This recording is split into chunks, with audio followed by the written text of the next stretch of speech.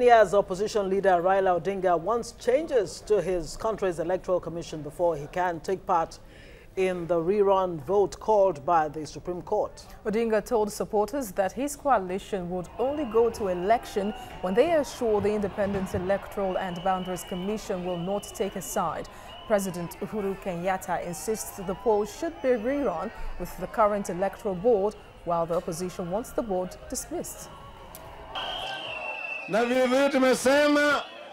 have said that you cannot force Kenyans to go to the polls that is being supervised by thieves. We will not accept. We cannot put our goats in a cackle of hyenas. A hyena cannot shepherd goats, and they, the Independent Electoral and Boundaries Commission, cannot protect our votes. We will only go to the elections when we are sure that the ones organizing the elections are people who will not take sides. Strong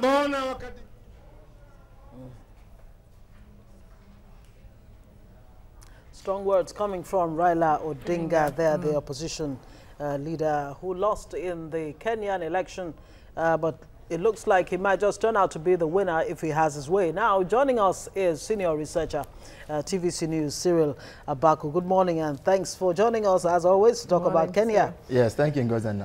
This decision by the Supreme Court, well, it's out there. It's no longer news that the Supreme Court has overturned the Uhuru Kenyatta's election result. Now, is Raila Odinga asking for too much when he says he will not be part of this election, the rerun, if something is not done about the IEBC? I think he knows better than to make that call. Odinga is a political veteran, and he understands the advantage or the benefits that come with sounding populists. But if we look at the Kenyan constitution itself, I think Article 143 of the 2010 constitution, which he also personally oversaw its emergence as Prime Minister in 2010, stipulates that for changes to be made to the body, to the IEBC, you know, it has to be either by death, by resignation, or by setting up a tribunal, which is going to go through Parliament first of all. Because as it is now, President Kenyatta is what they call, in Kenyan terms, temporary incumbent president. That is, he's under temporary incumbency. He cannot even hire or fire ministers. There's a lot he cannot do because he is not, as it were, a full-fledged president. There's a lot that's taken away from him. Between when the first vote takes place and when whoever won that vote is sworn in, the incumbent president is under temporary incumbency. So he does not exercise full powers to make those sweeping changes, one. Number two is the fact that the court ruling that mandated Kenyans to go back to the polls said that the IEBC should conduct the elections. Now, the IEBC itself has said that they are going to, within 21 days from when the judgment was given, the Supreme Court was going to make, or is going to release the fuller judgment, so that the IEBC will now know where exactly it aired. And then, for the Commission to have also come out to pledge that they are going to make changes to its personnel to ensure integrity. I think we should let the matter take an organic course instead of making this populist, you know, this sort of. Of course, I know Odinga, he knows how to catch on to these things to make. Exactly, but would you blame him really? Because recall when we were talking about this preparation for the election, and then during the election and afterwards the reaction, and then now he was talking and complaining, and then we thought it was just the rambling of a man that thought he was still going to win the fourth time around. So him saying all of this, and of course there are people there, even the Deputy Finance Minister was saying that Raila Odinga shouldn't celebrate yet. Many analysts have said it in Kenya as well, that unless people in the IEBC are changed, that the same thing would happen. Well, I think that the IEBC itself has a moral obligation to Kenyans and to the whole world, because the judgment of the Kenyan Supreme Court has put Kenya in the rank of countries like Ukraine, Austria, and the Maldives, where to date we can only say that is where the judgments like this have upturned presidential elections. Is the first on the continent. The African continent. The burden of proof, the burden of this disgrace on the one hand, and victory for the institutions on the other hand, lies squarely on the IEBC. The judgment didn't fall the Jubilee coalition. When the Supreme Court said, "Hey, you come, commission, allow the opposition party officials to access observers and inspect and see how this thing turned out," the IEBC turned it down. That was why the court said, okay, since you won't let that happen, go back and conduct fresh elections. The fact is that there are as Odinga rightly pointed out, the election was won by Kenyatta digitally, but Odinga said they defeated them manually. You know why? Because up until as I speak with you, there are some forms, some manual forms that the IEBC was supposed to have scanned and put online that they've not scanned and put online. And that's where the problem is. That's the problem. So Africa is really not ready for electronic voting. Is that what we're saying? Well, I think we are. I think we are. It's just that, you know, the Kenyan example may not be the best example, but I think we are. Because I mean, if you look at the failure rate of the voter machines in 2013 and what it has become in 2017, there's been a marked difference. But I think that difference ought to count.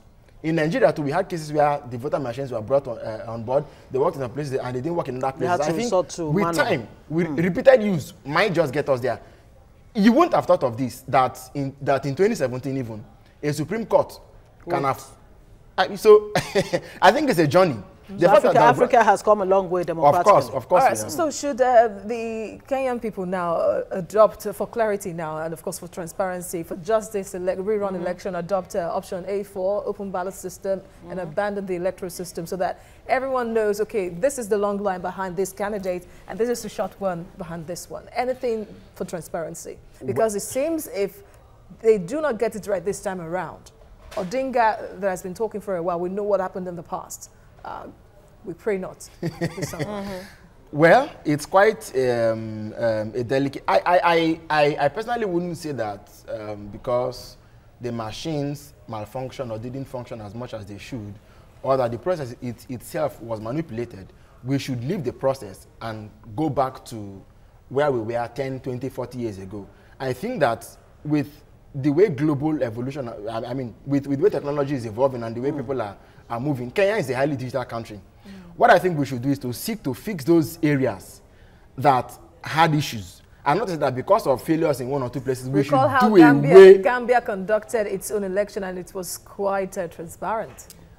Of course, it was transparent, but very local. Yes, but the Gambia, but you cannot compare Gambia's digital compliance with that of Kenya. And in any case, we can't say that because they didn't apply digital methods that it would have been a failure if they had done. Now, this election, Cyril, because we hardly have much time, was dubbed free and fair in spite of the irregularities. And it's the international observers, international press that came up with this.